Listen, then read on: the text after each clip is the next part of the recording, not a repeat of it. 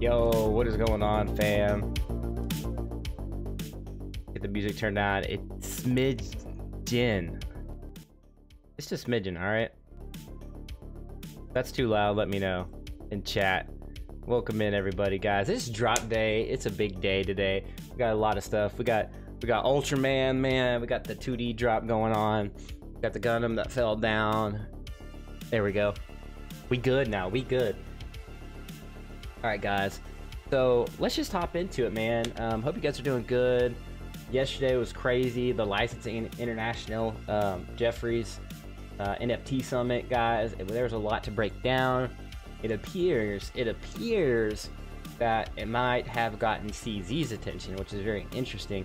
I could be wrong, but we'll go ahead and we'll just dive right in, have a look at the tweet. Okay, there's a lot of cool stuff going on in the Twitter world as well, guys. I mean, lots of stuff to cover, and it is drop day, guys. It's gonna be big. It's gonna be huge. The newbies are gonna be in full swing as well. And I spilled coffee on my lap. Great. So we're in for a bumpy one, guys. I guess that's like ominous a little bit. Like, but this coffee is still in my cup all the way, so we're good to go. All right. Little turbulence, but we're gonna get to our destination. Okay. All right. So let's just hop right in, guys.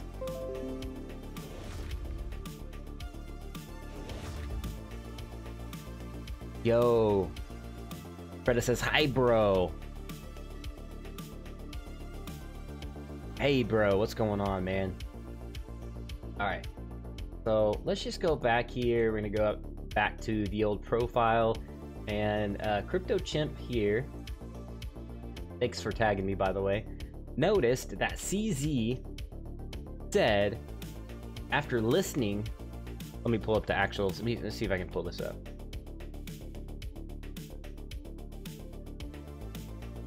Look at this. Anybody, so you can only reply if he follows you or mention in his reply. So he doesn't even want any speculation going on, guys. But anyways, he said after listening to a couple different teams, okay, a couple different teams was at Licensing International in Jeffries, right? After listening to a couple different teams presenting NFTs today, now, which, you know, they did present their certain NFT, they're like their niche, right? I realized I didn't realize how big the NFT market will truly be. Dang. Not financial advice, and they could be wrong. Obviously, he's like, I'm not taking the fall for this if this thing blows up. Which he's making profit from it, which is pretty funny. But guys, like, this, okay, so this was tweeted at 1:18. This was the after. Actually, let me see if I can look up the time, because I thought it showed at 2 yesterday. So, well, let's go ahead and pull it up just to confirm.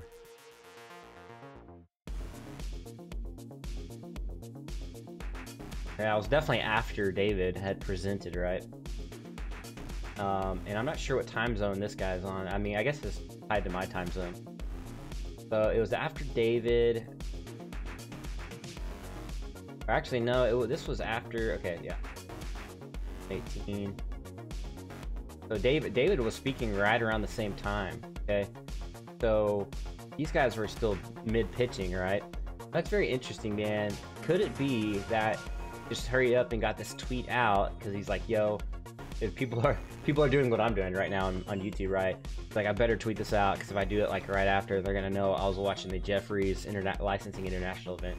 I don't know, guys. What do you guys think, man? Was it truly 1:18? I don't know. Like, maybe it was some other teams that pitched him. I don't know, guys. That's pretty nuts, man. If this is like legit, well, I mean, it is legit because it's obviously CZ's account, but which is cool. We had the, you know, VeVe collectible, like the status. You know, we're trying to get the name out there. You know, appreciate that, by the way. Also, some screenshots from yesterday's event. We have Sony. By the way, Dan, you did a great job presenting. and David. You guys, David and Dan were just epic, right? We're gonna break that down though in just a minute.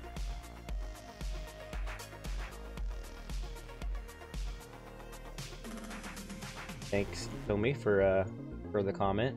Appreciate you. So upgrade and customize.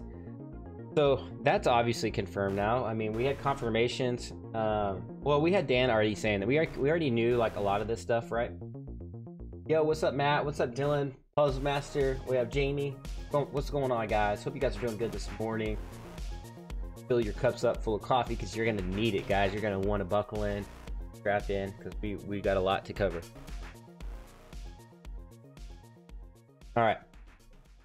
So you can upgrade and customize your NFT. All right.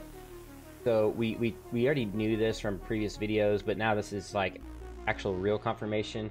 That's pretty cool. I mean, we've already known about it for a while, but that's cool, you know, to see this little extra, you know, these features and stuff like that. Share and interact with it, static or animated, view in AR or VR. We are in the rest, of course. We already know all the other stuff. We have the Marvel little image right here. Can't really see what it is. You know, it is like this a little blurry, but we can kind of extrapolate that that is the Marvel logo, which is interesting. All right, NFL PA, we know that's coming. By the way, that's probably LaShawn McCoy, if I had to guess. If I had to guess down here, you maybe have a Cam Newton. I don't know. Maybe a Megatron.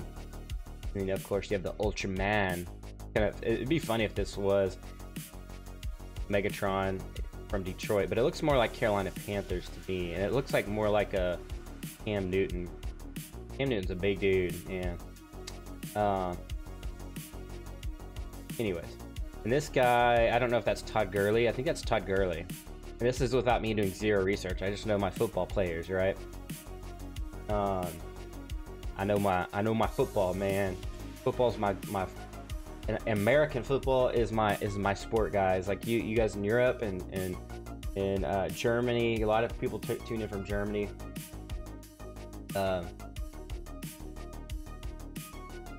Soccer's y'all sport. Football is America's sport for now. Okay, for now.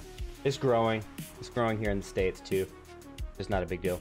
All right. But this is what he said, man. He said, after listening to a couple different teams presenting NFTs today, I realized I didn't realize how big the NFT market will truly be. Darn. Not financial advice, they could be wrong. Very interesting, right? Handball game strong, baby. I love some handball. Collins again with the handball comment. That's funny. Home fam, fantasy football league this year. That'd be dope. Where did he said Ecomi? Bro, sit back, relax, drink some coffee, because why would he say actually Ecomi right here? And any project. Look at this right here. He says nobody can reply here. Now why would he do that? Okay, now why would he turn this off and then mention a project up here, right? So an educated guess. You gotta take a step back, and he wouldn't say that without them actually being listed on the platform, all right? That would be just silly, okay? He would not mention projects that may be getting listed on his platform.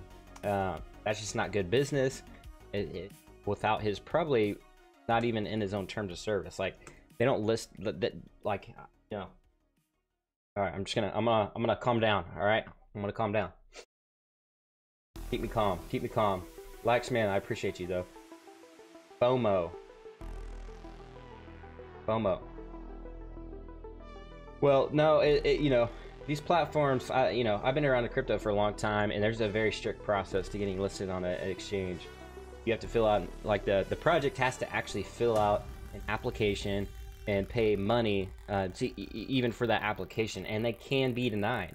So if the exchange is like, yo, you have to go back and fix this, or yo, you got to go back and do XYZ before we can even list you, then they have to go back, do the thing, and then they have to reapply again, which some exchanges like a Binance, I would imagine, is several thousands of dollars to fill out an application.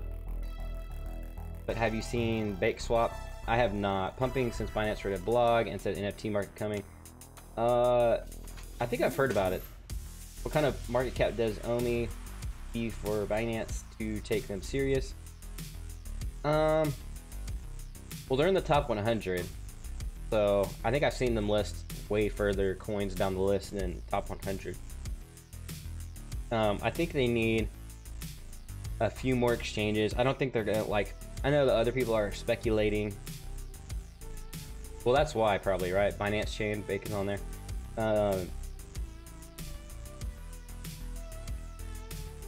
Wanted to buy, but yeah. Okay, so I don't know what it will take, to be honest. I think it's obviously a serious project, serious contender. I think there's like extensive vetting that goes on behind the scenes. So I think it's just like from the security standpoint of the actual like chain, like making sure like the security is really, like I don't know the checklist, right? I haven't applied to be on Binance, so I couldn't tell you. But I do know it's kind of an in-depth process. The big news still not out. Got allergies, guys, sorry. Okay, so I think the big news, man, was the Sony thing, right? I mean, that was like, we didn't really know, like this was never on their list. It says brand partners Sony, boom. Which your boy called back, way back, wherever how far back. Your boy, when nobody was commenting about it, man, it was like day one, right? My boy Mike, can't remember, I'll find it. Mike Dutt, he tweeted about it. His tweet went viral. Appreciate you for tagging me, my friend. That VeVe followed, and Ecomi, I mean, or no, VeVe followed Sony. Let me guess. No, it's actually tweets.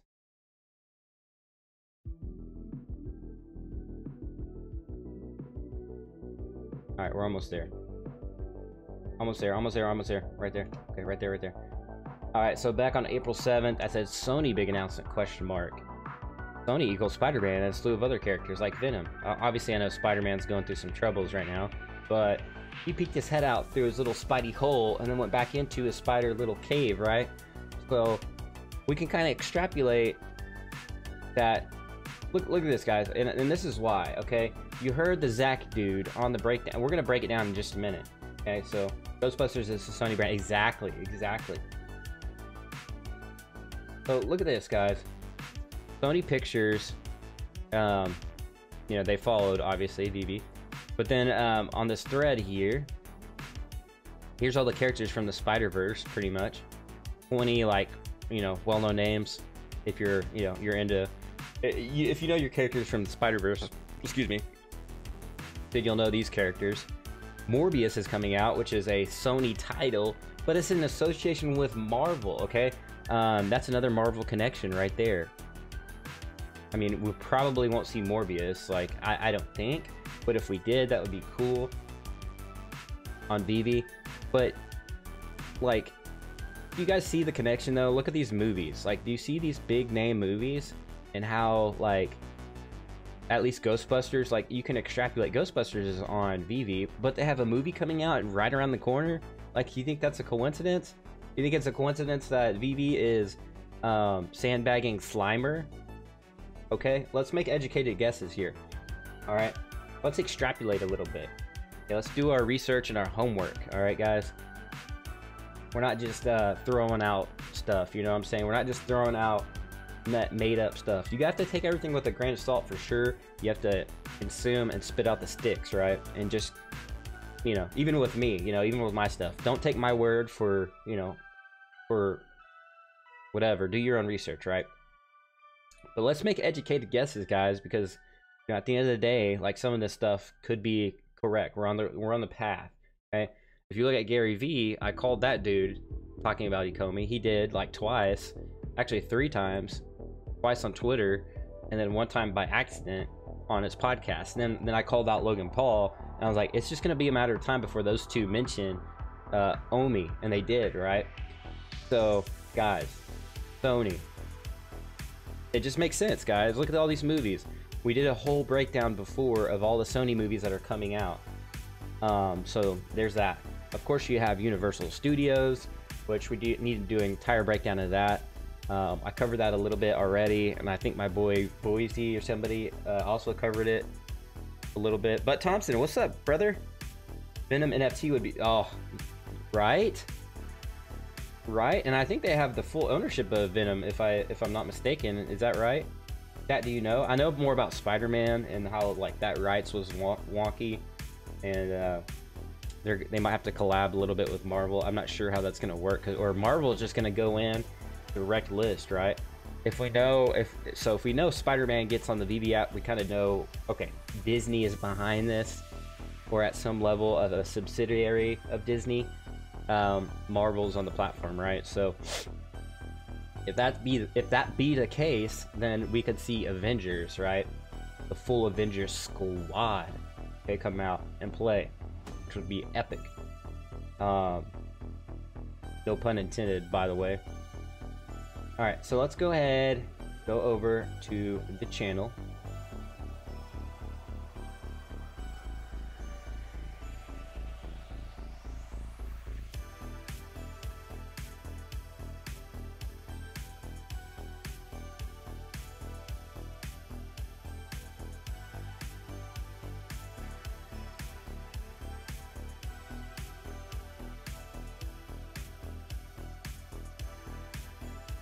Dang, did they take down screenshots, I wonder?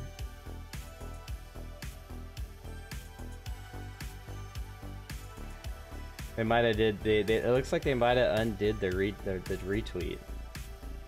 It had this, oh.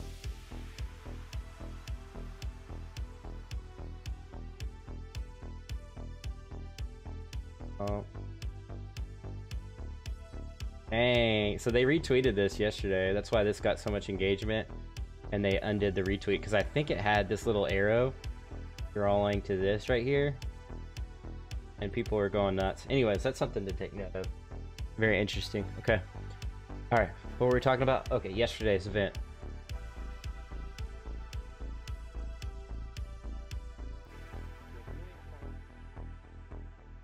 And you know, the monetization All right, let me turn the music off. Get that out of the way. That are from a licensing background, consumer product writing and around and where NFT. Man, it's you, baby. All right, sorry about talking, and I'm gonna mute. Like,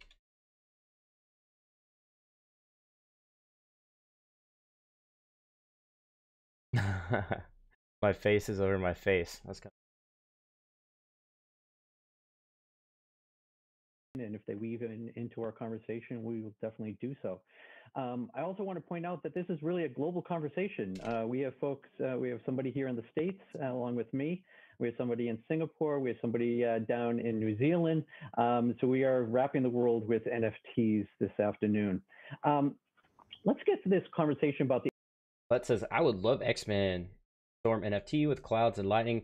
Oh, that would be so sick, with like just her eyes like flashing. That'd be so sick.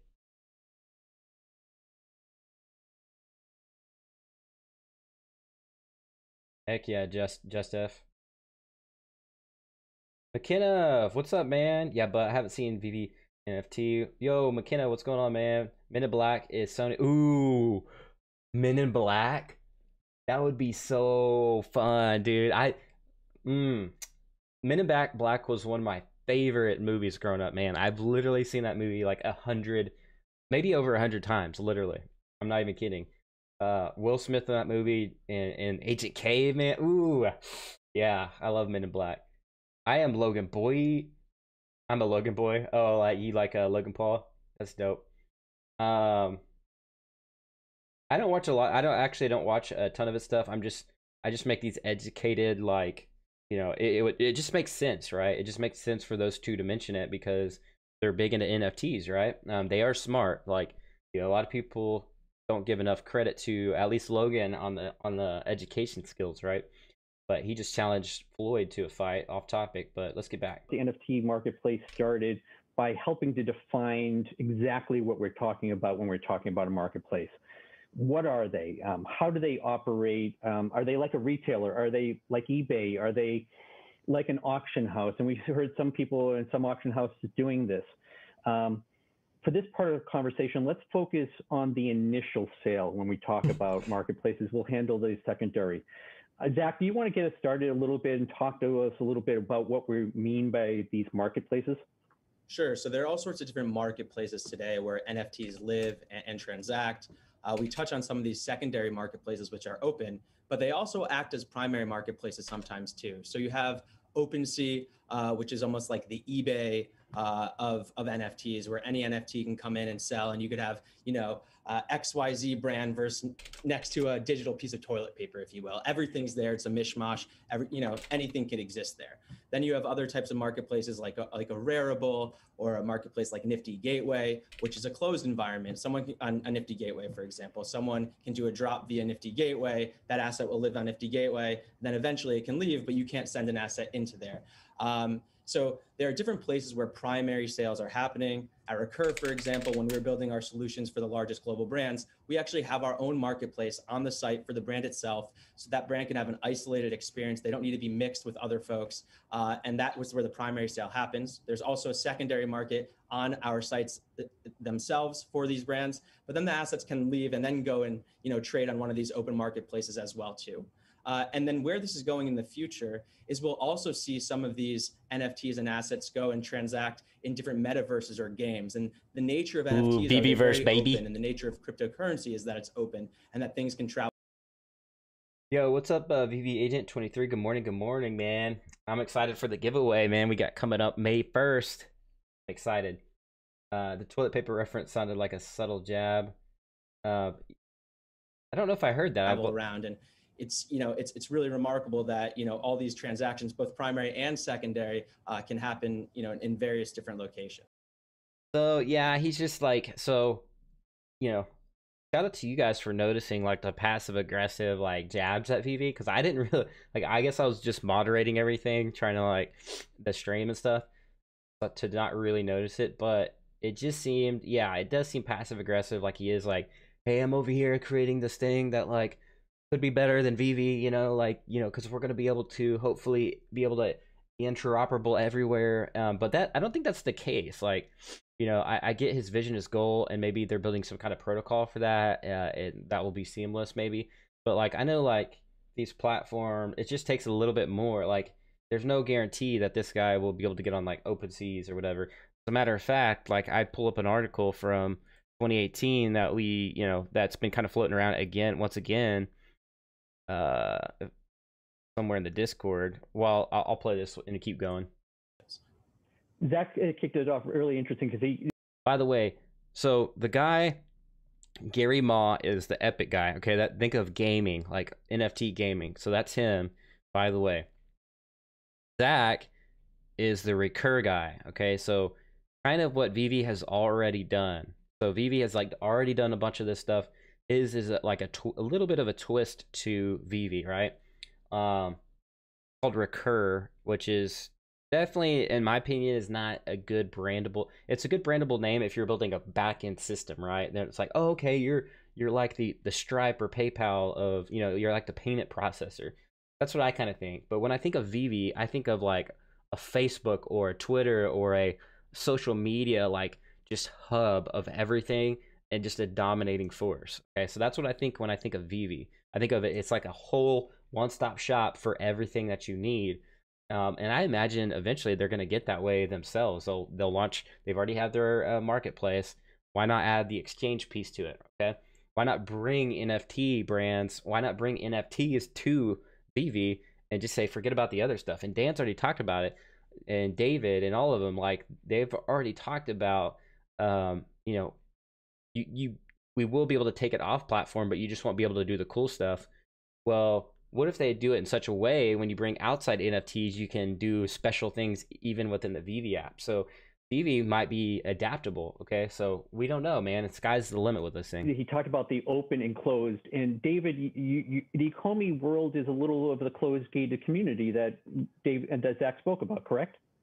Yeah, so we took the approach because we've been around since 2017, and back in 2017, I mean, this NFT, many of you probably know it wasn't a known word. A lot of people can't even spell NFT. So when we approached the licensors at the beginning, they were very scared if this asset lived outside the app. So right now we're a bit of more like a war garden. Everything's still minted on the blockchain, still have the ID. And, we've got some of the licensors, obviously, with all the news happening now, they want to explore how, these assets can be sent out.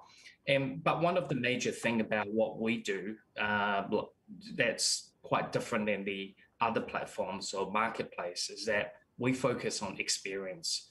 So a big part of the experience is the augmented reality and the showroom, the social sharing. And that digital asset really only can be utilized on our platform to share that. So we also think, there will be multiple different type of platform like Zach have covered. Some of them are very primary focused. We are very focused on premium brands. We have over 100 brands have signed up, and I think we have another 12 major company with their IP to be on board in the next quarter. So we very focus on premium, and similar to NFT Gateway, we choose who we work with, and we deliver a whole curation for their program. And Thank Bill, you. can I in real quick to feed off what David was saying, because I think it's a really interesting point. And I recognize David was, talking to some of the licensors all the way back in 2017 when NFTs were just getting started. And when I started professionally in crypto, building the trading desk and what liquidity even looked like 5. So it's kind of like they're trading blow, or like he's trying to trade blows with David. David was like, "Hey, I'm just answering this question, and we've had experience from being around since 2017, the beginning of kind of the NFT like even talk and realization of it." And then Zach's like, "Yo, like I was at a trading desk, building a trading desk in what liquidity," and kind of it just seems like he's trying to flex a little bit here. Maybe he's just trying to get eyeballs onto his project a little bit, and maybe that's his strategy on this panel. I think David's in my thoughts, and Gary did a good job as well. I know he had a little bit of time, and after the second time I watched it, I thought Gary did actually a very good job. I actually like his platform, and yes, he's definitely got a little youthful responses. Or actually, he did a quite educated. I do like Gary, and his responses, and he was just answering questions as well. And it was almost like he was kind of like sitting back and waiting for it to come. So I appreciate that about Gary. I know we wanted David to talk to like 100% of the time, but Zach was just kind of soaking it in. But going into the event, guys, I really thought it was going to be more of like an educational type deal, and then that David or Dan might like give us a little bit of extra, and they did, right? They did. We found out a couple extra little golden nuggets in there. Years ago, it also was a tremendously different landscape. And what I'm seeing when I'm talking to some of the largest global brands and the biggest studios in the world is they're recognizing that NFTs are going to have a utility, right? Today, of course, there's an experience that they're having on their own platform. And like at Recur and at VeVe, we're providing them their own siloed experience. But we also want to make sure that when you're selling a product to a fan, they could take that asset with them somewhere. So that's why when Recur, we're lucky enough that we started building our tech stack this year. So we didn't have some of the, difficulties that some of the other folks faced back in the day, like Dapper in 2017 nearly broke Ethereum. That's why they had to build the Flow network. Today, there are many other layer 1 solutions, and there's all other forms of layer 2s coming to make things more efficient. But we have the benefit of saying, hey, we can be chain agnostic. We, of course, can create a unique siloed experience for these brands, but we can also make sure that the asset the fan's going to buy and want to interact with, they can take with them and show a friend or bring to a game or participate in this future network that crypto is enabling. And to us, that's really exciting. And just to the brands, which is almost shocking to me initially, because I come from the crypto and technology world. My entire tech team come from that world. And for us to see a lot of these large global studios and these large brands to say, no, it's okay. We want our fans. And like, I get he's like hyping himself up, but David's like, yo, I'm an actual like collector, and you know, Alfred Kahn, you know, like a billion per month, you know, type of guy for like 7 years. And then of course Dan has experience with the tech side of it. And interact. We want these assets to live on and go to different places has been really cool to see. So I just wanted to touch on that, that as this industry is evolving, we're seeing this openness come together. And that's what crypto and some of these things are really all about, and engaging with the fans, the back owning it, right? Digital ownership. So it's pretty cool how things have changed. Gary, you kind of sit between these guys because you're in the B2B and you've been doing a lot of work over the several years in the gaming, which we've touched on. You both people touched on. Tell me a little bit of what you see from. I think to that. We just want to hear what David, which is like who developed that, right? So I mean, he's on our team, so you know we're heavily experienced in the NFT space since the beginning as well. So he just kind of like veers towards like, hey, we're experienced too. Maybe a little flexing from Gary, but that's natural. Yo, Mohammed, thank you for the sub. Billy, thank you for the sub, bro. Appreciate you guys. Yeah, so Gary had a pretty educated response, did a little flexing, not too much, just like, hey, we're here too. This is what our business model looks like, and you know, we're here to stay too, is basically what he's saying. I do think they both felt a little threatened by David, just because, you know, he's got a DeLorean back there. and he's dropping like $1 million drops like every week, you know. So I do think, and then they've got royalties. Obviously, Ecomi does royalties. I don't know the specifics on that. So I know some of you guys were asking.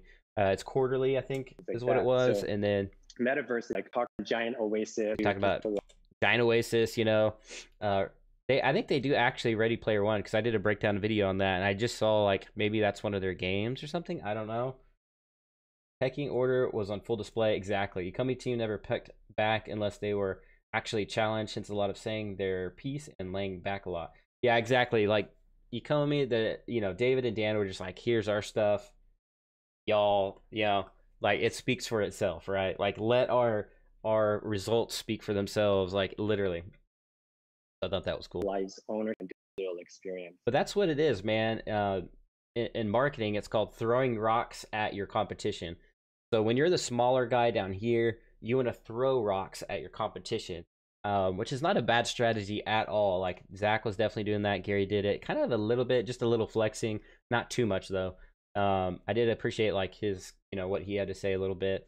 So that's what kind of Zach seemed to be doing, is throwing rocks. Like you're trying to throw rocks at the giant, like David versus Goliath. So that's why, you know, to me, it was really clear that Ecomi was the giant. So at Epic, we take a look at what our NFT like that. It's important to understand that our item, the roof, you can put that in a digital space, but it's infinitely scalable. You don't have production, you don't have distribution, transfer realms. Beyond these people, and they're going to have a home for people. And at Epic, we're building all of these rails into all these digital platforms. Really want to dive in. When we talked a little bit about the open versus closed marketplaces, like, really want to dive into and understand. We have a lot of brand owners that are part of this this conference today.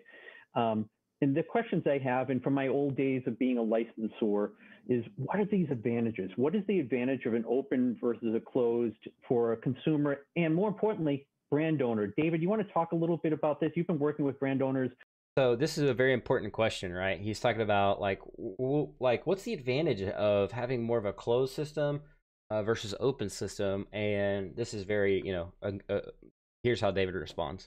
For a number of years in this space, where do you see the advantages for an open and a closed as it relates to both the consumer and the brand owner? Yeah, obviously, the industry is still very new, as we all talked about. I mean, it's only really blown up the last 18 weeks or 19 weeks. And so we're the very, very beginning of something quite big. And, you know, digital ownership, eventually, when you talk about, you know, ownership, people do want to own it. People do want to take it out, the ecosystem, because they think they purchased something and their ownership really belongs to the consumer. So we are starting to understand that a lot of these licensors are begin and open to the idea of having these assets to be sent out. And I guess moving forward, it's all about security. And for us in our platform, it's all about the user experience. What we don't really want is where right now everything's still very crypto orientated. You need to have a private key, you need to have a MetaMask wallet, you need to set up a lot of these things. And we can't have a user ring us up and say, well, I lost my whole collection. So security is an aspect of it. Education's another big one. And as we transact throughout the period, and this is just very nascent in the industry, and we're going to see a whole, different directions of it. And, one of the major things we see big issues with licensors, it's about royalty coming out. If there's any in the security, which we'll touch base later on, it's about, a lot of the environmental issues on the blockchain, which people talk about. So But very, like, he has a lot here that to talk about, right?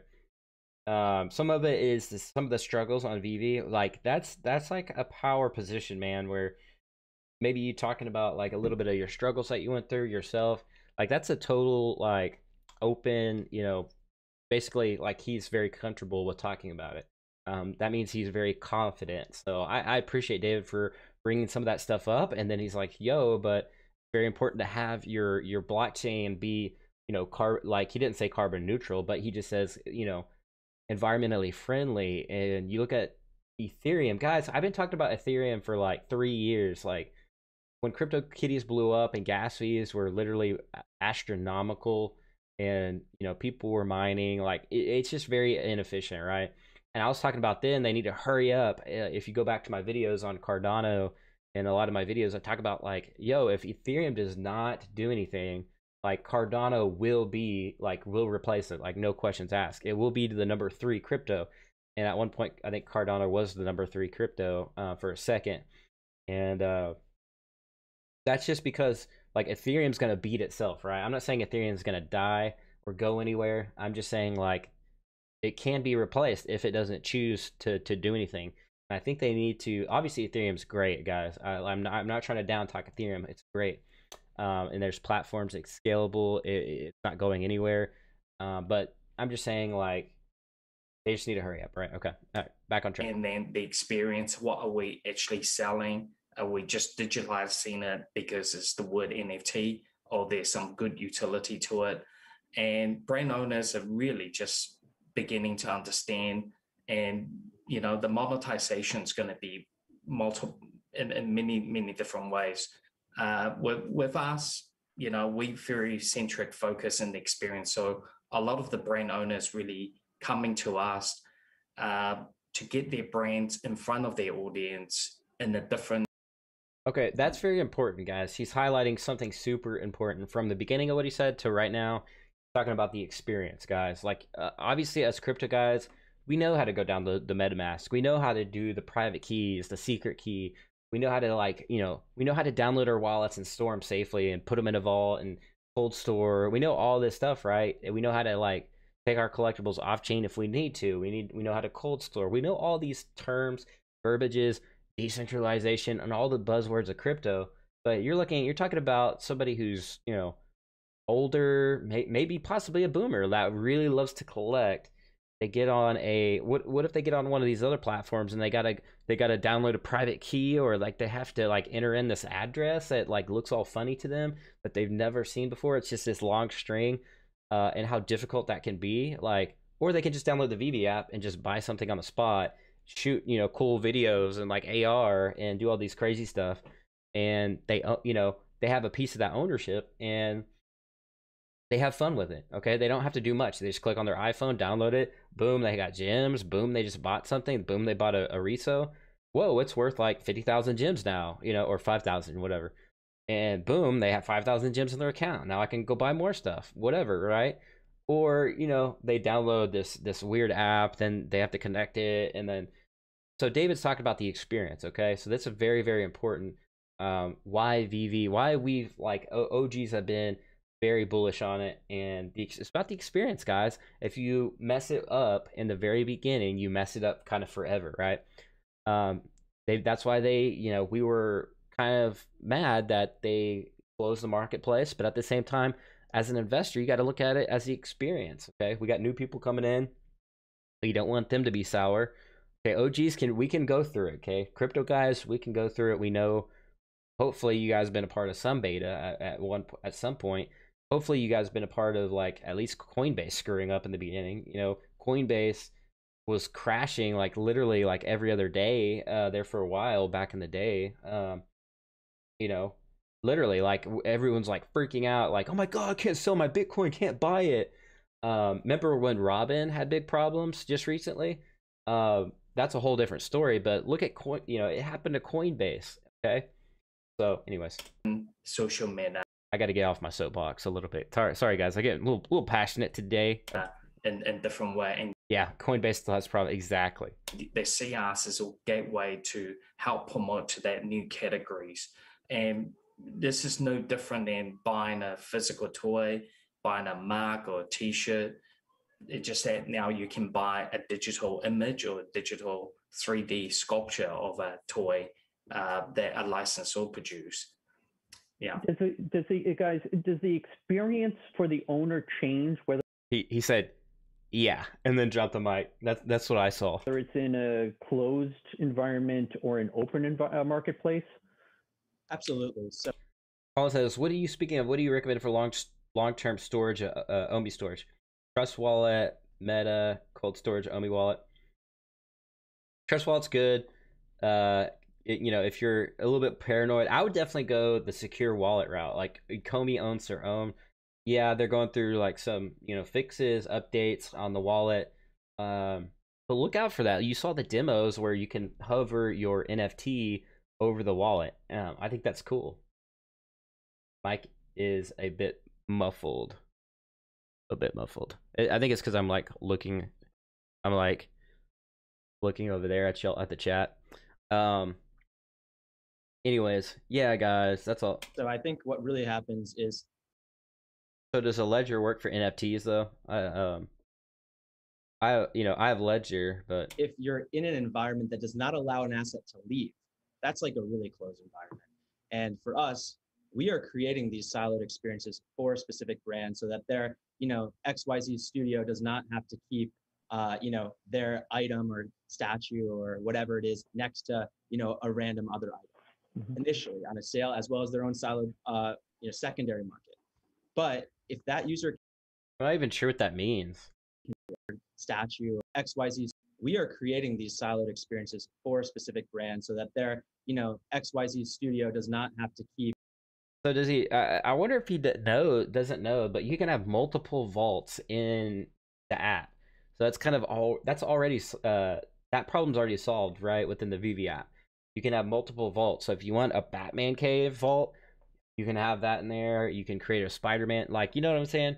So that's already thought out. So I don't know if he knows that, and I'm not sure if he was trying to shoot jabs at VeVe or not, but it is what it is. That's the worst. Yeah, so I don't know about you, but every collector I've seen so far on Twitter literally has different things all together in their vault. You're talking about art from different artists, everything's just kind of together, right? I think that to me is more like a museum. I think that's okay. I'd rather see everything all in one place and be able to browse around, but okay, look at this wall. This is the Batman art from Becky Cloonan, or look over here, this is Marvel stuff. I want to see everything in one place. That's just me though. I mean, everybody's different. VeVe's already solved that problem though. Their item or statue or whatever it is next to, a random other item initially on a sale, as well as their own siloed, secondary market. But if that user cannot take that asset to go engage with it in a different way, in a metaverse like Gary chatted about, or in a game or in another application as this develops, then they lose a lot of the potential future utility. So there's all sorts of different things that we can talk about, and things that we are at Recur that we think about all the time is how do we make sure that we're continuing to accrue value back to the brand while also maintaining a really great experience for the fan. Because the fan doesn't want to look back in 6 months or 2 months or whatever it is and be like, wow, I just bought this NFT. It can't do anything. And I'm just staring at it. And, there was some speculative bubble. No. What we're doing at Recur, for example, is we're looking right past that and trying to think, what's the utility here? How can we make sure we're providing and accruing as much value to the brand by creating their own, experience within the brand, but then the user can then take the asset, wherever else. And then how else are we thinking about royalties, right? We're of course having the royalty on our platform, but what we're also doing is on the actual smart contract level. I don't know what NFT you would just like buy and just stare at, and I think every platform is like doing something special. You can do with your NFT. Like they have their own vaults, right? Their own rooms. Shots fired, exactly. I'm like, yo, I don't know about you, but I know with my Batmans, I can take pictures, selfies with them or whatever. I can shoot them. I can post it on social media. I can download the pictures. Like, I don't know. We have code that is creating a recurring royalty on chain forever. We're creating the standard on ERC 721s for what a recurring royalty will be. So we are the team that's... So it's not there yet. It's what it will be. So maybe you should partner with Ecomi, man. Build a backend system for that. Maybe they will, man. Maybe we're being too hard on Zach. I don't know. What if they're all kind of partnered together? I did a video the other day. I thought they would be. That's what I was thinking. I was like, yo, they could all have some kind of connection, right? That definitely didn't seem like the case. It seemed like everybody was like in their corner, like it was a cage match, and David and Dan were reigning champions of the world. Building that, and that means when these assets travel, I think he sounds mad because Ecomi already done that. They've already done.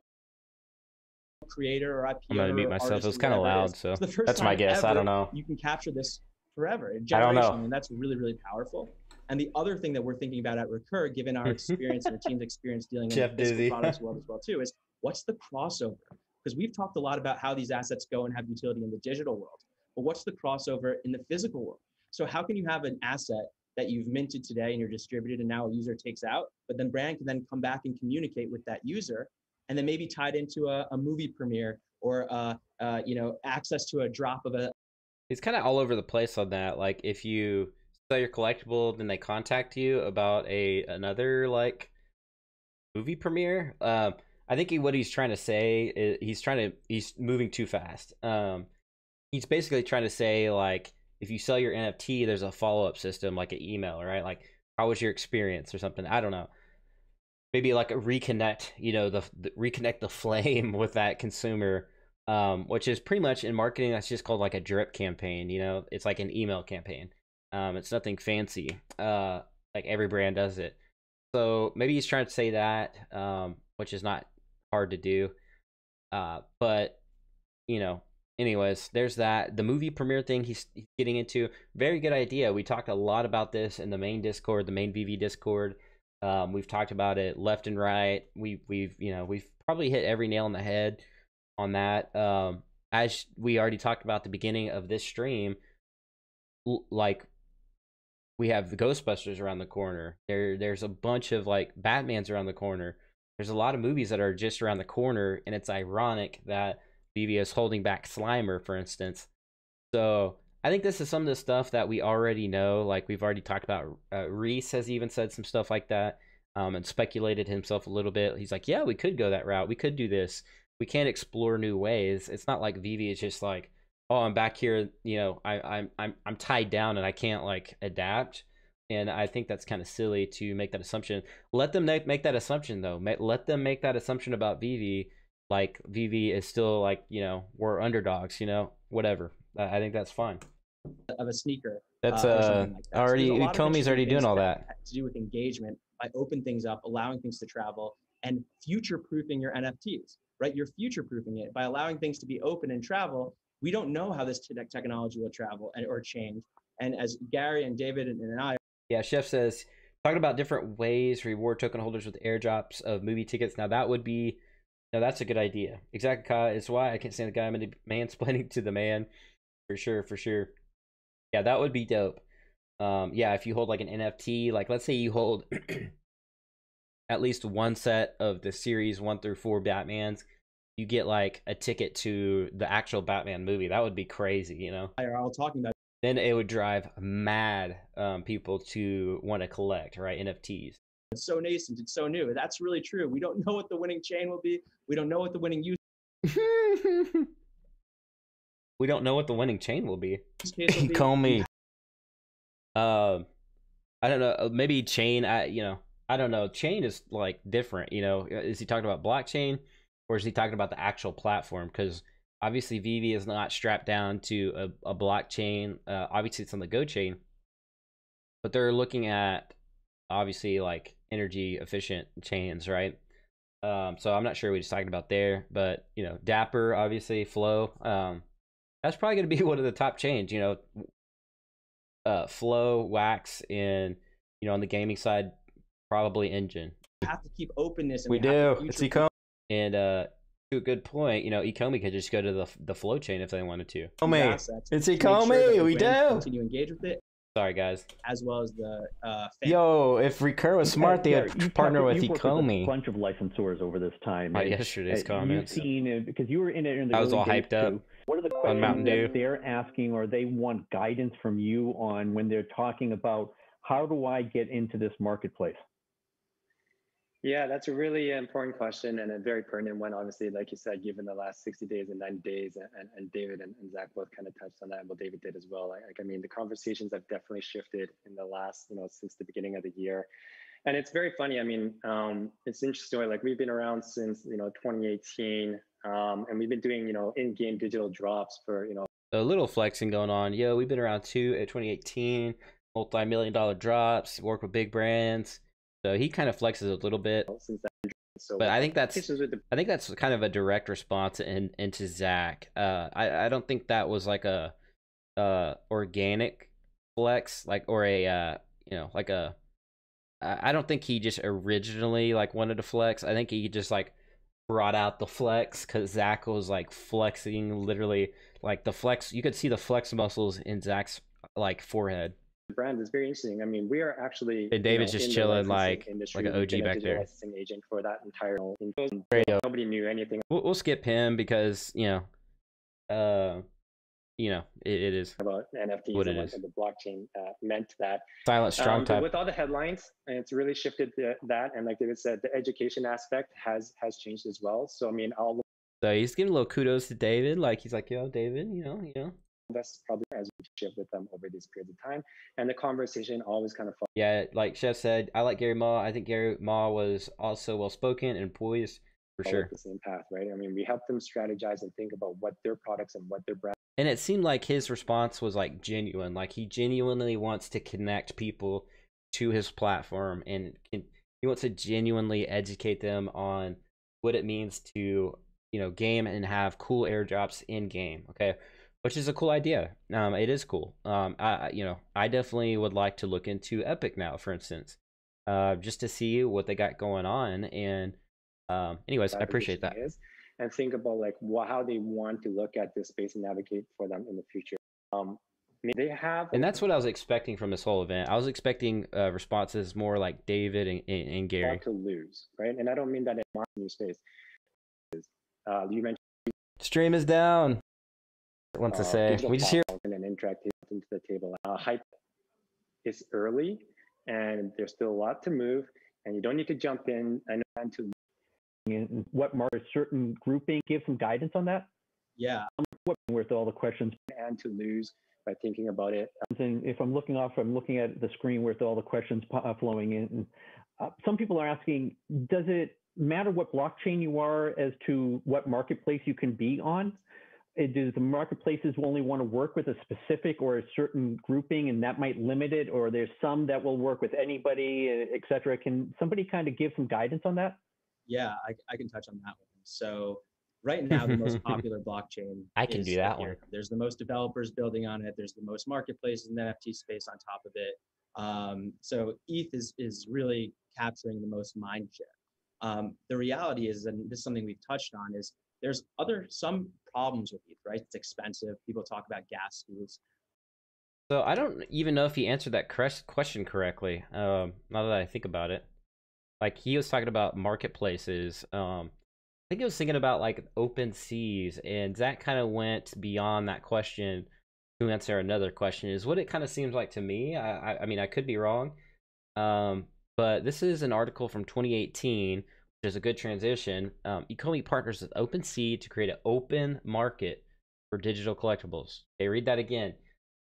Ecomi partners with OpenSea to create open market for digital collectibles. Okay, you can read this article. It's from 2018. It talks about it quite a bit.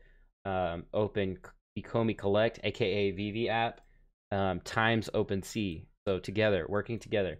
OpenSea will be the first open marketplace to allow the trade itself of licensed collectibles provided by the Ecomi Collect platform, aka provided by VeVe platform. The interchangeable arrangement, interchangeable guys, interchangeable, will not only allow Ecomi digital collectibles to reach a wider audience, it also offers another location to trade, sell, and interact with NFTs. Okay, all right. Hope that answers Bill Burke's question. And there are layer 2 solutions coming out to address some of these concerns. But right now, a lot of the innovation is happening on top of Ethereum. But at least at Recur, we're taking the approach of we don't want to speculate on what the winning chain is. That's not our job. I was a trader for the past 5 years, but that's not what I'm doing now. We just want to go and help the brands and make sure we're helping them navigate the ecosystem. So we're taking. Yeah, this is where David has a tremendous advantage of working with. Like he is licensed with big brands already, right? He has his older brand that he's already done tremendous work with, which is why Alfred Kahn's on the team, right? He's already a collector. Like he already, like as an NFT platform, there's tremendous knowledge in already being a collector, owning physical locations. So David is just way ahead of the game on that. We're all still learning about NFTs, right? We're all still like these use cases and all this stuff. Like even the experts, there's still new stuff coming out. You had the pack, the pack cube or whatever that was released, which is like a new thing, So a blockchain agnostic approach, because it could be there's a chain that is best for gaming or best for financial services or best for something else. And these NFTs, they also have the potential, of course, we talk about some of the utility as assets in game and this Gary's and that. Maybe they have some sort of value when they post as collateral. And that's involved in some ecosystem. So the chain really matters. You want to be able to have your assets be interoperable. You want them to be able to live on and participate in all sorts of different ecosystems. And that's why also at Recur, we actually have the ability to do swaps. So even if we minted today on Ethereum, you can always come back to platform and we swap onto another chain. We also have a trustless swap that exists in the decentralized world. So you don't even have to interact back to our platform. You can just perform a swap and we rely on cryptographic signatures. So that, to his point, he does have good points there. Definitely some jabs again, which is unfortunate. But a couple points, he does have a couple points there, to be honest. So if he is going to build some kind of protocol, then reach out to David, man, and get that set up, because that's exactly like that piece right there is exactly probably what they're looking for. So I wouldn't try to compete with VeVe by any means. For that, which is really innovative and cool. But we are taking the approach that, again, if you look back at what the top chains were 5 years ago, it is drastically different than it is today. And a lot will probably change in the future too. Tomorrow. So why speculate? The whole goal is try to be future proof. Yeah. Anybody else? Yay and nay on that? Like, if you're into crypto, you know like what it is. Like you know what it's gonna be. Else want to add in on that? Yeah. Our approach is pretty much similar to Zach, but we, moving forward, the industry is going to be a mass market product.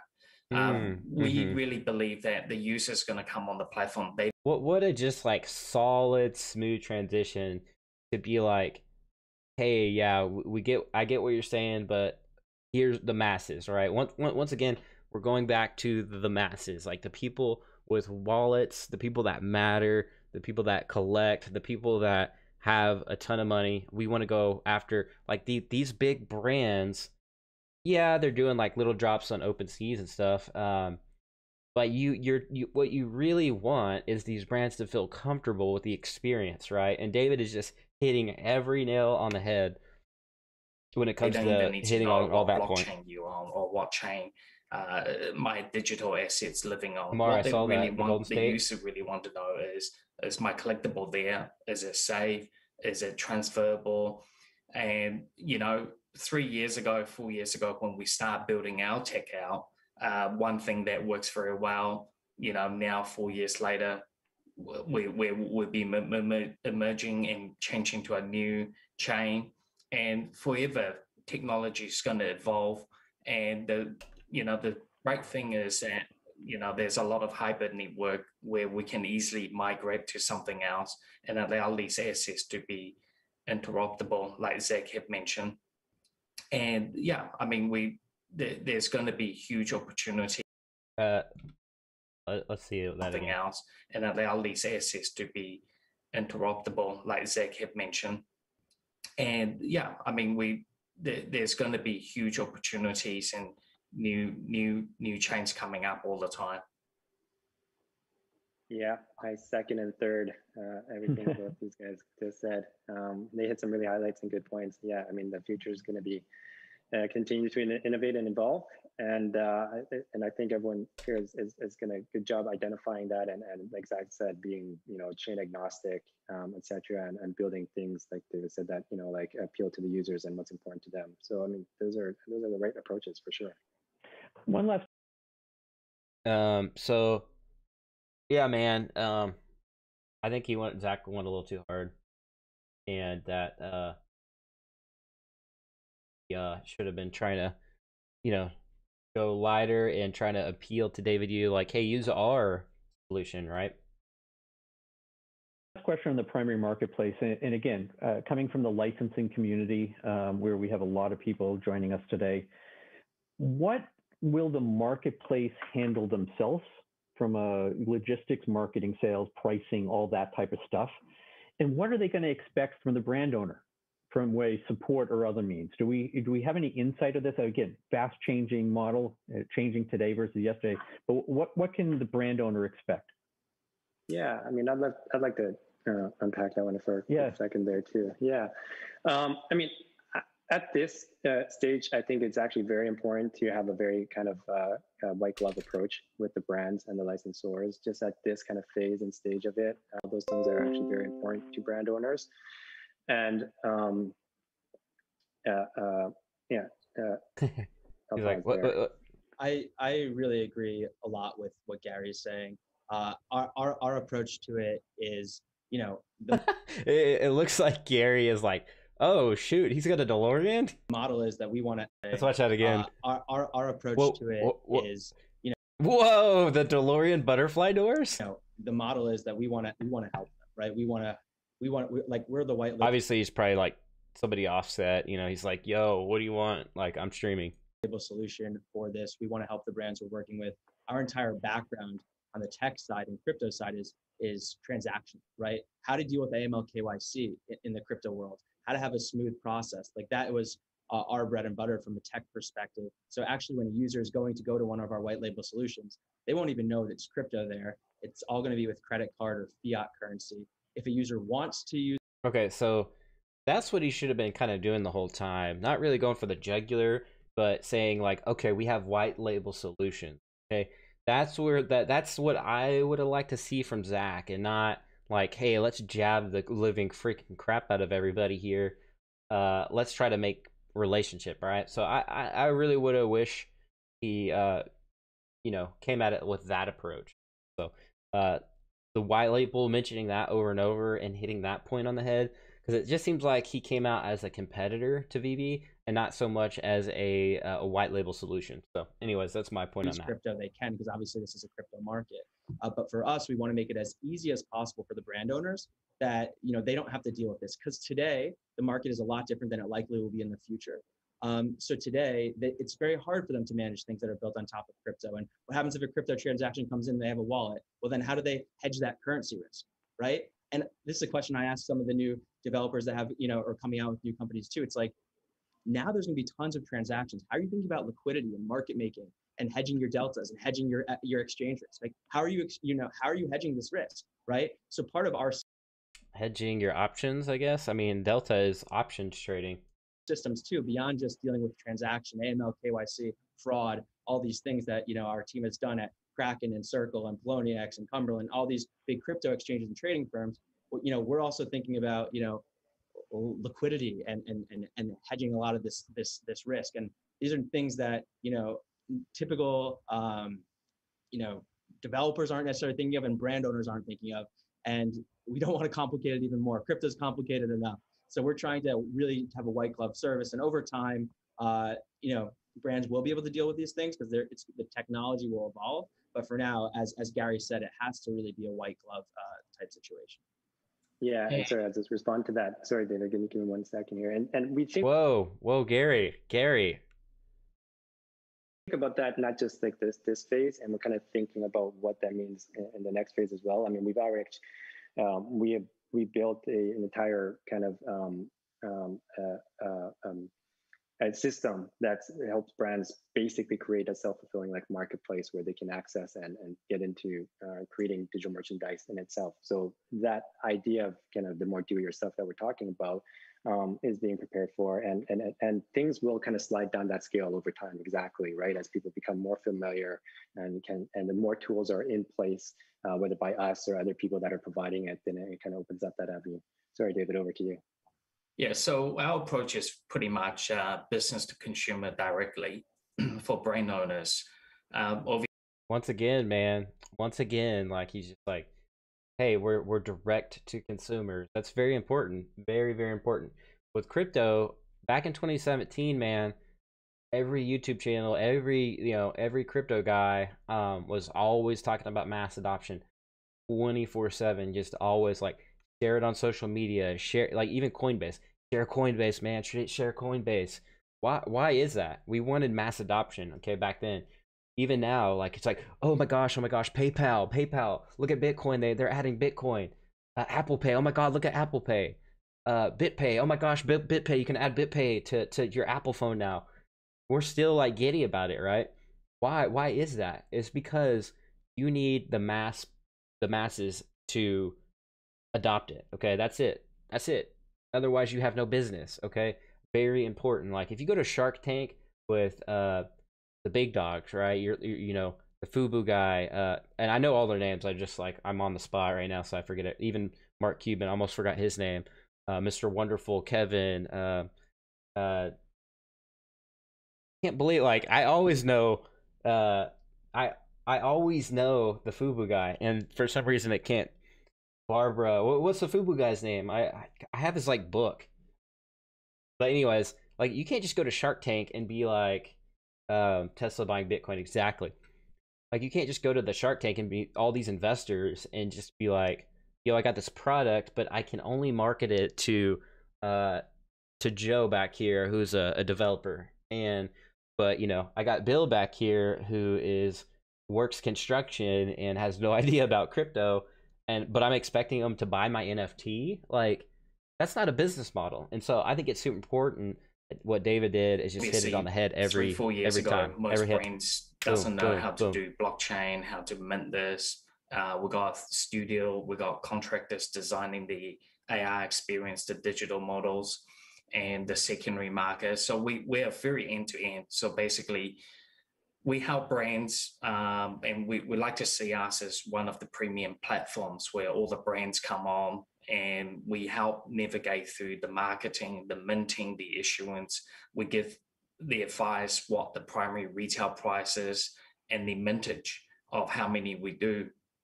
We're not, you know, in the marketplace, what we're going for is pretty much a huge mass market. We don't focus on just let's get the highest price, $65 or $69 million for a piece of artwork. What we do is we allow brands to go out and market. You know, the DeLorean, we did 87,500 of these DeLoreans sold in 3 hours. And John DeLorean, he only made 9,200 of this car. So it gives you an example how large in the scale of the market it is today. And we really help the brands connect to the consumer directly and take the hassle out of everything they need to know. Cool. This is a good transition from the primary market to the secondary market. What are some of the things, the questions I see popping up are, does the seller need to think about the blockchain platform? Do they have to sell on the same place they bought? Do they have to worry about blockchain that's tied into is where they're selling? Or can they sell anywhere? Can somebody kind of give us a quick dive or a quick overview of the secondary market today? Sure, I'll dive into Go this. ahead, Zach. Secondary markets are different everywhere. So there are certain assets that can't leave the platform that they're minted on in the primary market. So those can only transact on one platform. There are other assets like assets that are minted via recurrent and our branded experiences that can leave, and those can go and participate in open marketplaces on various different blockchains, whichever the user wanted to take that asset onto, they can go and participate. And so there are certain marketplaces that don't allow for. But it'd be crazy if Zach literally was trying to pitch to Ecomi the whole time, and we were all just like so pissed off at Zach just for being that way. But he's really just trying to pitch directly to David the entire time. That would be actually pretty like a twist in events that would be like, oh, oops. An asset to come into it, right? So beyond just certain marketplaces not allowing for assets to leave, certain marketplaces say you can't come in. Here you go. So this is what I'm going to do when Zach talks. Also depends I was being super aggressive too on my stream. All right, guys. Hundreds of thousands of anybody can do it. What happens in the secondary? How do you think about liquidity, right? How do you think about having large depth of market? How do you have a great matching engine and things like that? Because these are all things that come from the trading world. So for the first time ever, instead of selling a t-shirt on eBay, right? And you're taking new types of trading into these markets. And you find me his Twitter right now. Let's look it up. Let's get it. So what we do is we lean a lot on our experience being market makers and thinking about liquidity markets and accessing liquidity all throughout crypto, and think about how that industry has evolved. And we apply that to our secondary markets on our own platform. And as we view other platforms, that's kind of how we think about where all these assets will perform best, is where's the deepest liquidity, right? Where's the most participation, and how can you help provide some of that liquidity too? So these are things that we're thinking about a lot. So what controls would a brand owner have in the secondary market? Are there any that they can control? How does this? Yeah, exactly. Chef says where Zach is talking about was but the beauty of the VeVe platform. Oops. Why did it delete? Oh, I guess it automatically. But he said the secondary market is right there. The liquidity is right there. Exactly. Bringing all the collectors together in a massive market, 24/7 Comic-Con trading convention was genius. Exactly. Sorry, Chef. The bot is just going crazy. This ownership go, which could live forever. Yeah, Zach proved more so on like the marketplace with VeVe is essentially it's already active. We're already seeing like $1 million of trading volume, or quote unquote, right? It's like buying and selling essentially. The brand owners stay connected. Well, a lot of this actually can be programmatically put into smart contracts, Bill. So, I mean, it's the old proverbial, the analogy with smart contracts is kind of like the vending machine, right? You put something into it, and based on what it's programmed to do, it spits something out. Like that was like kind of like the first examples of what smart contracts were like years and years ago. So I'll lean on that. But yeah, I mean, you can basically encapsulate these rules along with it. So if it needs to redistribute these royalty payment systems, royalty distributions, and so forth, it can. And those are some of the things that we address as well within we have an entire block. So maybe Zach, like maybe he's just trying to pitch, like maybe he's so aggressive because he wants to stand out so much to David and even Gary, like as far as like the royalty, maybe the white label, you know what I'm saying? We decentralize our chain. Everything can be etc. But yeah, it's a programmatic thing that we're going to see evolve into that to handle that. Bill. Yeah, and that's the whole beauty of crypto, is that everything's on chain, everything can be programmatic, everything can be in the smart contract. Decentralized. And that's what we're doing with how we're handling our royalties too. I'm just playing, guys. These guys are probably really smart. Where it goes or lives. More I don't know why I said that. A dumb comment. Successful Plays in than the future, than the me original for sure. brand owner can participate and still see it. And yeah, exactly. So hence the name, right, Zach? Recur. Hence the name. Recur. Yeah. But, Exactly. So the big question is that who is responsible for paying? By the way, 42 minutes left on a DeLorean Ultra Rare for and my Corsica. My Corsica is at 215 gems right now. Serial number 1710 right now on the marketplace. Quick update.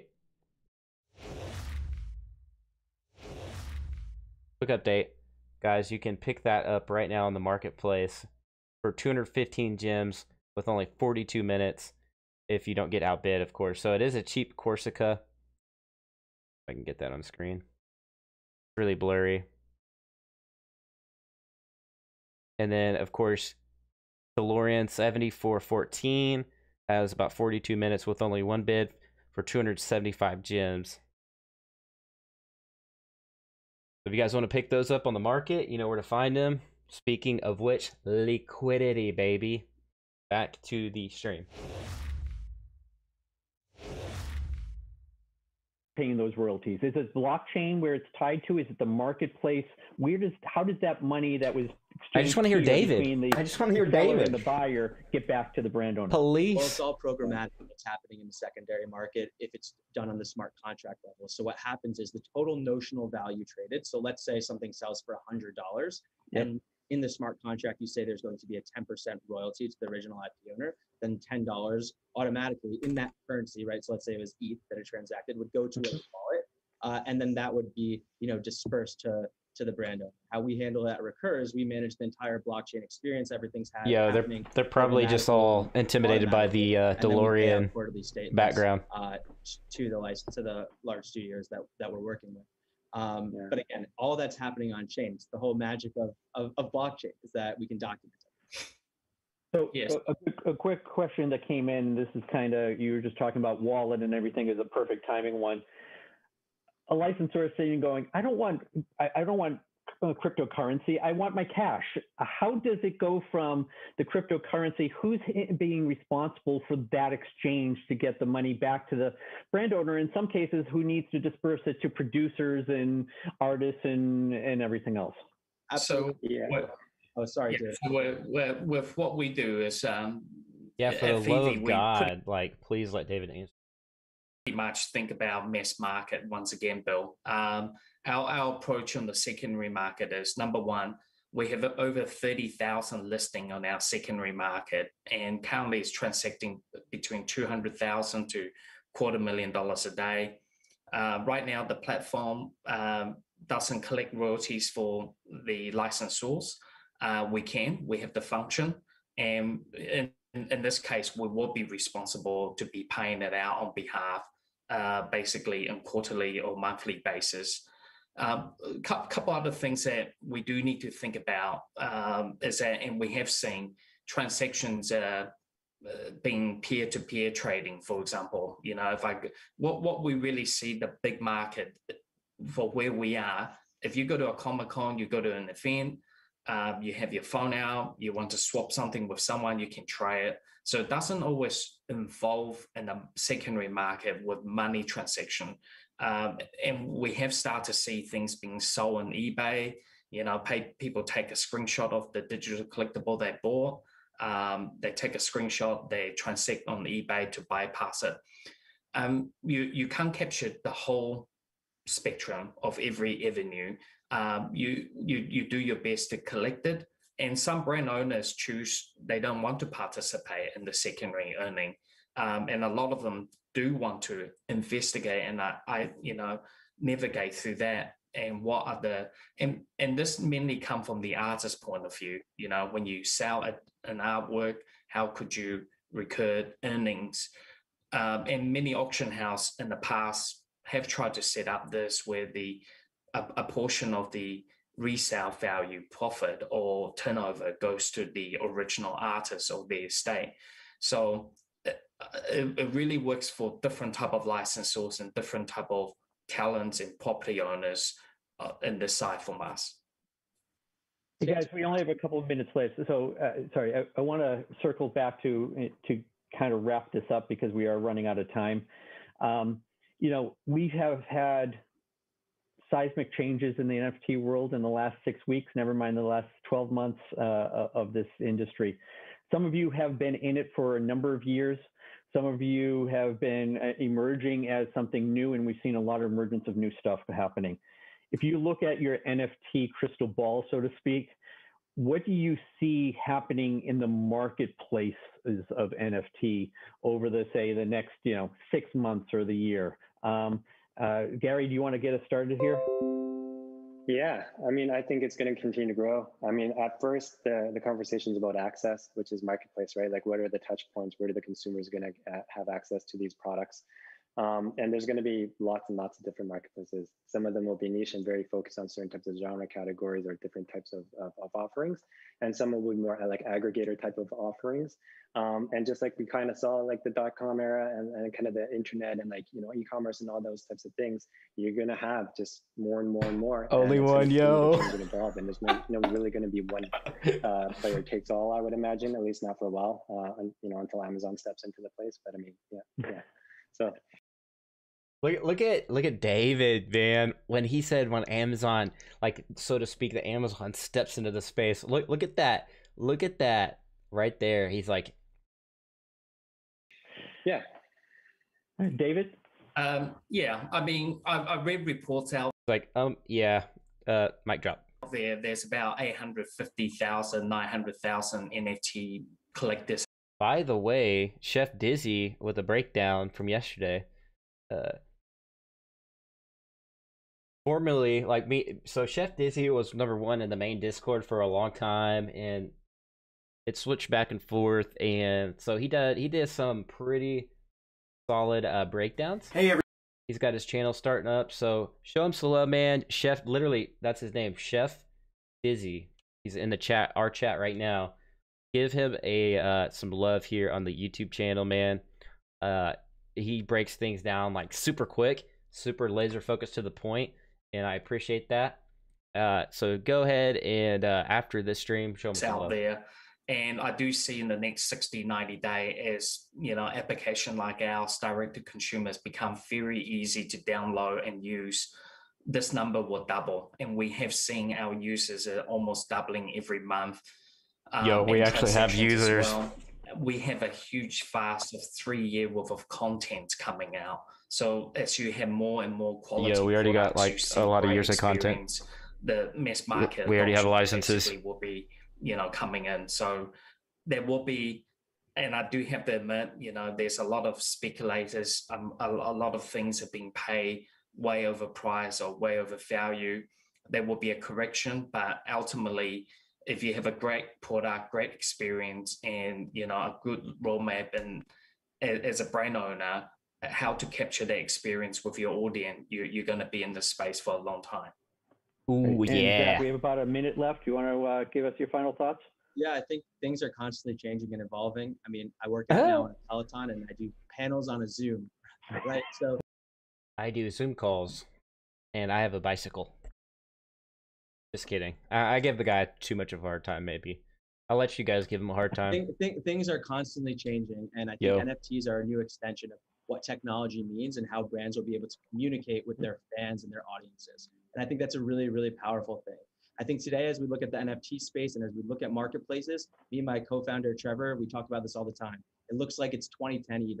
And, we're here and, all of us are working to make it more like 2021 e-commerce. And to see how things can change. So I think a lot of new talent is going to come to the ecosystem now that there's all this excitement and capital coming in, a lot of it more innovation. And I think most importantly, as David touched on, there of course is a ton of speculation. Thank you. Give nods to David. Senpai. And Senpai. Brands are going to get involved and finally have a new way to allow their fans to engage with their content. It's just not just a new way either. It's the right. So it's obviously the future. Great. Hey, I'd like to thank Zach, Gary, and David for joining us today for the NFT Digital Arcade panel. We now actually have a short break in our summit. We'll return at 2:30 p.m. Eastern time for our third panel, which is the NFT and digital display case. But yeah. I tease about the Peloton, but Pelotons are actually really cool. Moderated by my colleague Marty I actually want a Peloton. That'd be dope. Brockstein. Bye. Thank you for your time today, and enjoy the rest of the summit, everyone. Bro, that was already. Yeah, see if we can fast forward a little bit.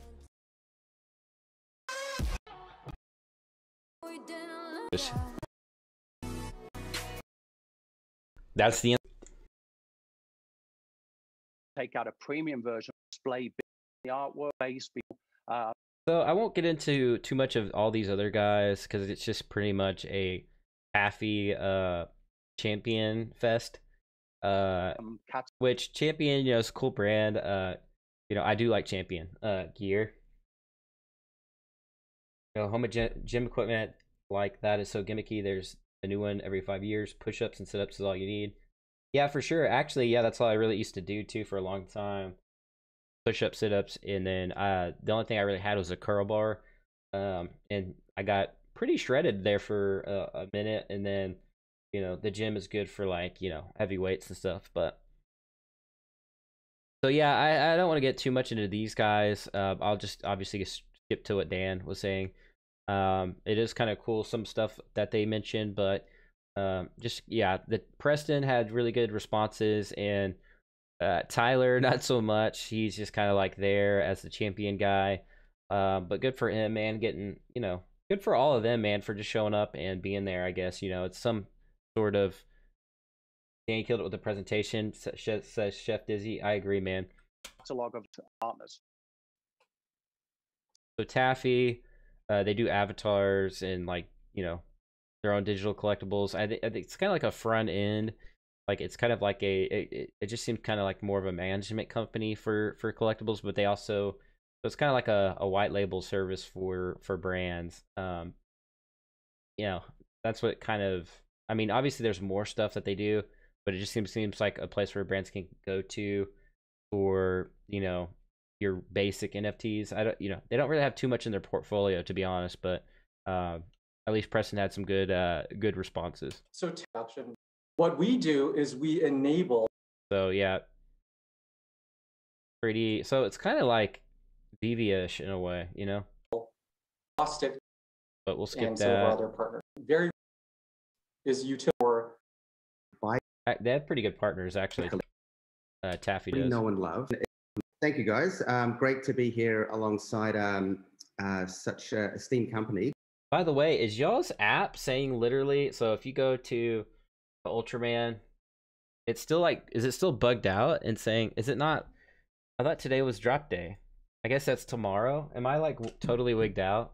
For some reason, I thought today was drop day. I'm glad I didn't do a funny video or a drop video. Back to the stream. So yeah, VeVe is basically an app-based marketplace for digital collectibles, or AKA NFTs. And, you know, really our mission is to bring that physical world experience that fans already know and love, and bring that into a digital environment. So just some quick facts about the company quickly. So basically, we've been around for a long time. We started in this digital collectible space way back in 2017. And we've created VeVe, which is an end-to-end digital collectible ecosystem. And one of the things that's important for us is that, you know, this is a product that is designed by collectors for collectors. So while we have a lot of the tech in the background, it is very much user-friendly and easy to use on the front end. And as a couple of the other panelists have touched on, you know, this really is creating a new type of digital asset class for IP owners to leverage and fans to really enjoy. As I mentioned, we use blockchain for all of our authenticity and scarcity. And really, you know, our mission is to create a sustainable digital collectible industry. You know, all very important points, you know. He's basically saying, like, we're kind of the pioneer up here. Create end-to-end ecosystem. It's a collector platform that was created by collectors, right? That's very important. It's just not, you know, you see all these other platforms popping up that are software developers, but they're not actual collectors. So I think that's super important, man, for the experience. And David, you like crushed it on that end. We all kind of know we're going through a bit of an NFT bubble now. But, you know, 1 or 2 years ago when we got into this, nobody really knew what an NFT was. Throughout Low-key Sony right here with the Ghostbuster boogly, you know, logos, the peace sign, you know, Ultraman, Subaraya. Obviously, all these brands we know and love right here. the past couple of years, we've managed to sign up over 100 different brands, which Yo. will be rolling out over the coming years. Have you heard of these brands? I don't know. I'd just like to touch on a couple of our key team members. David Yu, crazy collector, basically our CEO. Myself, I'm very, very much into the tech side. And a lot of people from the licensing world in the audience may know of Alfred Khan, who's in the Hall of Fame of licensing. He didn't even, he just like mic drops. Yeah, Now, you might know him. For us, really, it's not about the technology. Yeah, he didn't mention Pokemon because, like, you know, we would all have been like making videos on that. Like, we already made videos on just this image alone, like this image right here. And we want to make sure this LaShawn McCoy, got the little Marvel image, and product is very easy. So really what we've tried to do is recreate the physical experience in the digital world. And we've achieved that by dividing the app up into a few main sections. Number one, the user has the store where they can browse all our different NFL brands, PA, baby. And purchase collectibles. I've been talking about that for a while. We got Users Superman, then have their own virtual Marvel showrooms, whether they're this VR Marvel. or augmented reality. They can set them up. They can view their collectibles in augmented reality. We have a social feed. Of course, you know, Marty, as we touched on earlier, collecting is all about community. So the feed is kind of the heart of VeVe. Very important, man. Very important. Again, no collectible industry is running properly unless there's a secondary market. So again, we provide a very, very easy way for our users to buy, sell, and trade their collectibles amongst each other. And then, you know, from the account, a user can manage all of their collection, really carry their collection in their pocket at all times. So what is a VeVe digital collectible? So number one, it is a high quality 3D model or 2D asset. They all come out in limited edition. They can be static or animated. They can be fully interactive. In fact, we have like a drivable DeLorean. They can be upgraded. We have a drivable DeLorean, guys. We need to be able to drive our DeLoreans. But anyways, interesting you said that. I don't know if anybody really like said anything about Dan re-mentioning and kind of reconfirming the drivable DeLorean. Customized, viewed in VR and AR, secured with blockchain. And then for those licensors who want it, they can be interoperable NFTs, or which means they can be transferred between various marketplaces. Just to finish up, so VeVe launched in January 2021. Since then, we've secured over 250,000 users. We've had some record drops. We did one, which was the DeLorean Time Machine, which we sold 87,000 editions in 3 hours. It's no big deal, really. And in the past couple of months that we've been open, we've sold over 350,000 editions. In addition, we're ranking number 3 and 4 in the most popular, in the top grossing apps in the entertainment space. And for me, you know, this is one of the most important. So that, you know, this right here is just incredible, guys. Like you're talking about some of the most grossing apps in the Google Play Store, and VeVe, you know, just doing light drops, and this was like weeks ago, sitting at number 3, number 4, you know, a lot of number 3 and number 4, right? It's some of the, you know, highest grossing per capita, you know, countries in the world. So that's really an important milestone and achievement. Apps in the entertainment space. And for me, you know, this is one of the most important things about the app is that we are getting massive social engagement with our augmented reality, with our virtual reality VeVe Art Show. There is just so much amazing content coming out, which is both great for us, great for the collectors, and also great for the brands getting exposure across social. So yeah, thank you guys for listening to that, and I'm really looking forward to this panel. I think you know, the display of NFTs is really the next step. Slide, which is pretty exciting. Patrick like that. He's like, you said display? That's what I do. So yeah, it just kind of gets into the weeds a little bit here. And as a brand, ultimately we with this real get to base. What is that generally in the collectibles market?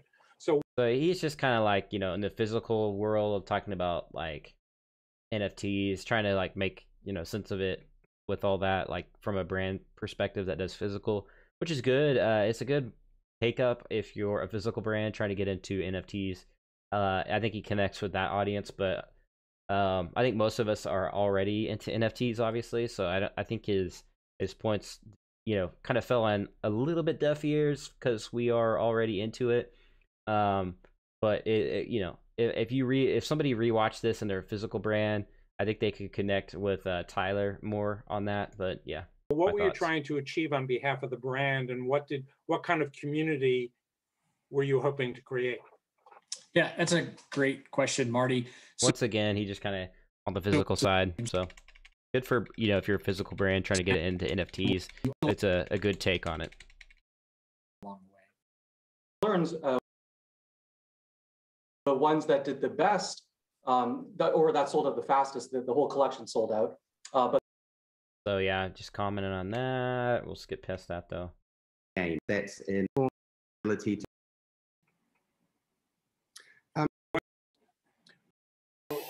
We were hearing about all the debate of VH until as new tech. We'll talk about. Mm-hmm. You know, over time, over you know, decades, as new technologies have come in, they've gone through a phase where there were 5 different standards out there, 6 different standards out there, until the industry coalesced around a single standard that was able to create a mass market. It happened in video. You had the beta VHS wars. You've had it over, you know, various video standards along the way. Are we headed, you know, we were hearing about all the different thank you, Mr. Coin. Thank you, Mr. Conscience. Thank you. Are we headed at some point toward a standardization? What does this look like in the future? What's your best guess? And what implications Chain does swaps, it have probably for the like you see in crypto businesses that you're building now? Yeah, I actually believe that there will continue to be a lot of different formats in this space. But one of the major trends we're starting to see now is really interoperability. And that's the ability to transfer one asset from another to another, either chain or another platform. For example, you know, you might have an item that's in, say, Nifty Gateway or an our platform that you can then send into a game, or you can send, you know, into one of the games like Roblox. Mm-hmm.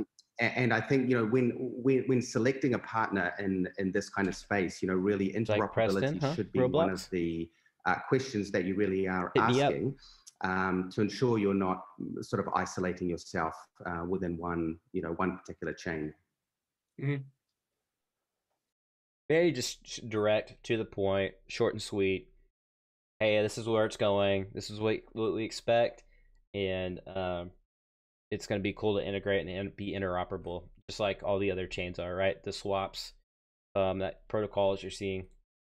And Marty, I'll jump in because for our vision is really the reach, because TVs were available on the app form is reach, and so all smart TVs were available on the app stores, were available through dongles, and this is the key. The other is we want to offer tens of thousands of high quality images, so the quality is important. Interesting. So that to say, you know, example. Tease. Those it's going to for is ultra psychic disconnect in the stadiums, $0.3 million tweet, et cetera, and you know, and people and all that. Is there a disconnect between the real business that's going on a day-to-day basis on a platform like VeVe or any of the other platforms, and the cost of entry to somebody who's interested in NFTs, and this publicity that's out there? Is that is that creating a sort of psychic disconnect in the marketplace when we're trying, when you're all trying to build a business? I think personally right now there is a bit of a disconnect. We've been in the physical collectible world for a very long time, and the price points in the physical world now, especially in the sports area, are Mike set at F1 said licensing and but what FLOPA. we're seeing in the digital world are just are very, very inflated. Whether it's going to stay like So I think he's just saying yes to the other platforms, but no to ours, right? No to VeVe. that is, we're going to have to see post bubble. But that's kind of one of the reasons from our perspective. I mentioned in our presentation that we're about creating a sustainable collectible industry. Where our items are priced at what people would normally pay in the physical world for a physical statue, and I think that's a very important step to understand that. If you're putting items out there for millions of dollars, at the end of the day, a lot of what collectors want is they want their favorite brands. And for those collectors who are in it for investment, they want that upside. And when you're paying, huge amounts of money for, at the very first point of sale, that, could end up with a bit of negative sentiment if that doesn't continue to rise, which would be very difficult. Mm. I would say perspective. Okay, sorry. So like crap. What do we say? Okay. So from our perspective, we want to build a platform for up and coming artists. So really, our mission since the beginning was to make art affordable and available to everybody. And so it's clear you're seeing a lot of these inflated prices, but we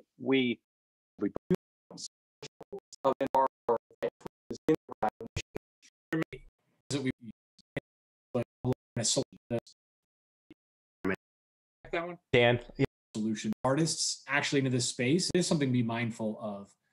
Certainly, Dan's like, yeah, and just I can answer that question. Anybody else want to attack that one? Dan, yep. Yeah, and just to touch on that, it also can come down to the blockchain provider. So I think Marty's question was essentially that, with Ethereum being so, energy not efficient, like it's energy consumption and inefficient there. I think that's one thing to address as a serious problem. As the project, there's more adoption, it requires more energy, more usage, more resources. So Dan is just answering that question. That you choose. I guess the most popular one really now is Ethereum, any kind of ERC-721 NFTs. That is ultimately has the highest cost to the environment and also highest cost in the fees right now. But there are, as Preston touched on, there are many solutions being developed right now, such as layer 2 solutions on top of Ethereum. A lot of them are gasless.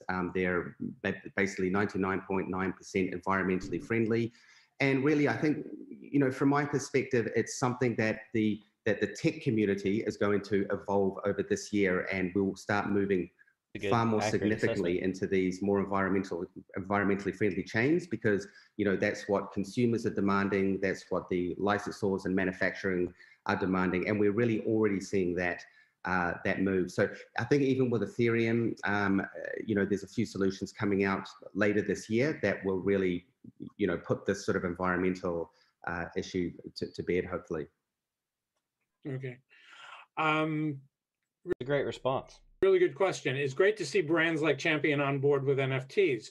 A question for the others: what brands are all in on NFTs, and what has it taken for them to get there? Sports brand partners, but field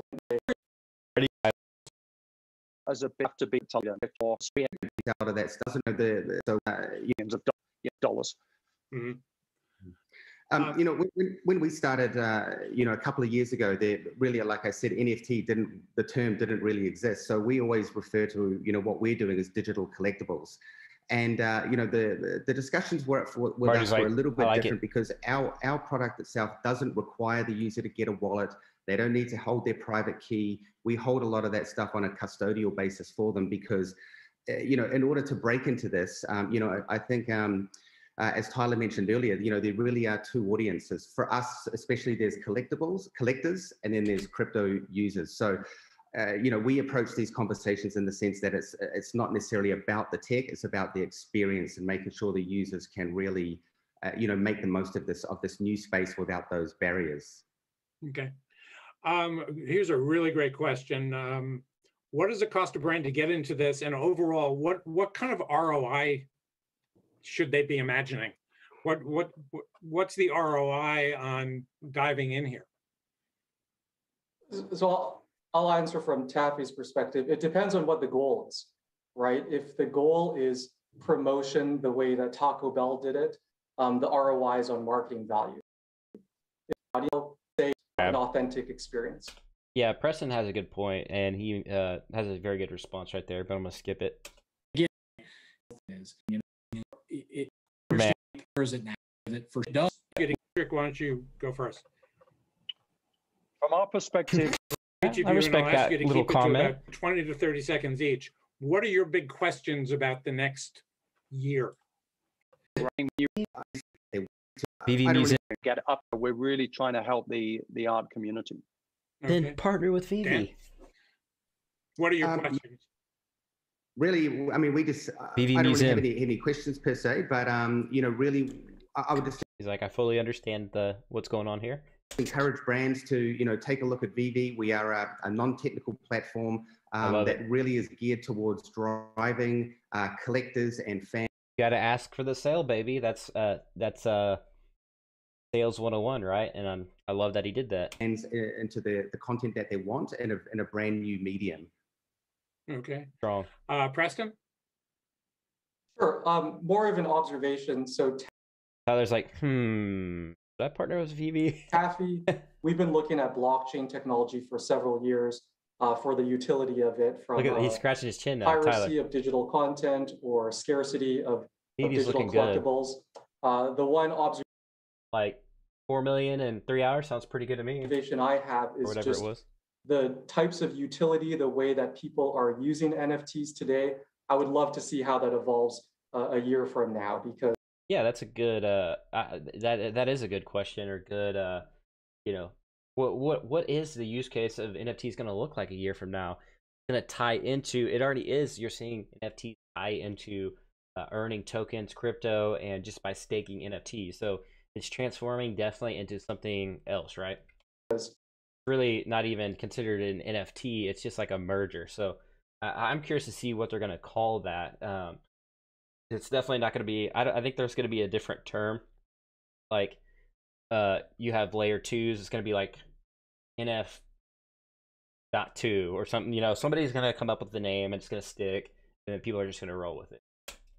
we were just talking to a musician yesterday, actually, that is using it for creating a virtual world. Someone buys an NFT, they can go in the virtual world and they can go across to unlock different virtual worlds that unlock, different music tracks that drop. So to Taffy and to us and to me personally, Dan's like, I'm just did you just super steal that excited from to us? see the different look at his eyes. He's like, beyond what we can even Engaged. So putting yourselves out, examine the number. So thank you all very much. Thanks a lot, Martin. Thank you, guys. Martin, you are you're golden. So that's pretty much it, guys. That was yesterday's. Pretty much fast forward all through the stream, straight to David, straight to David and Dan. Hey, hook on, man. We've been pausing the video and doing a breakdown of the whole thing. Otherwise, if you want to see, you can just fast forward. You can rewatch this video. Just fast forward through commentary. Maybe I'll post a video with just David and Dan later on somewhere. But that's what we're doing. The Twitter. So essentially, yesterday, CZ tweeted, after listening to a couple different teams presenting NFTs today, I realized I didn't realize how big the NFT market will truly be. Not financial advice, it could be wrong. This was yesterday as the event was going. Pretty crazy, man. Notice nobody can comment or reply, so there's definitely gonna be a little speculation. They have their own NFT marketplace launching what is it, June? So Binance launching their own. So very interesting, man. You know, CZ seems to be all about interoperability and you know, providing, you know, smart chains, and so it's going to be interesting to see how that works, man. And as you guys know, there's an old picture of CZ and David. I think it was in Singapore where the video or the picture was taken. So obviously Singapore is a big hub, a financial tech hub, fin hub, a place. So that's where I think Binance used to be headquartered. So anyways, guys, that's pretty much it for the stream today. I got to get to work, guys, and I appreciate you guys for tuning in. Peace, love, VeVe, guys. If you have any questions, just drop it in the chat or the comments, and I'll get back to you guys. Thanks for tuning in, man. Be authentic, be like an NFT, and we'll see you in the next one, the next stream, the next video. Thank you so much. Hit the sub button if you like content like this. I appreciate you guys. Even though you guys are demanding me pause the video, don't pause it, man. No, I'm just playing. Anyways, I appreciate you guys for tuning in. Love you guys, man. Be ready for the drop tomorrow, man. Get your app ready. Open that sucker like 20-30 minutes before the drop. Do your due diligence and join the main Discord, guys. I also have the partnership, or the not partnership but membership here. You can subscribe for as little as $2.99. You get a special role inside my Discord, my private Discord. Cool. And yeah, guys. So appreciate you guys. I'll see you in the next one.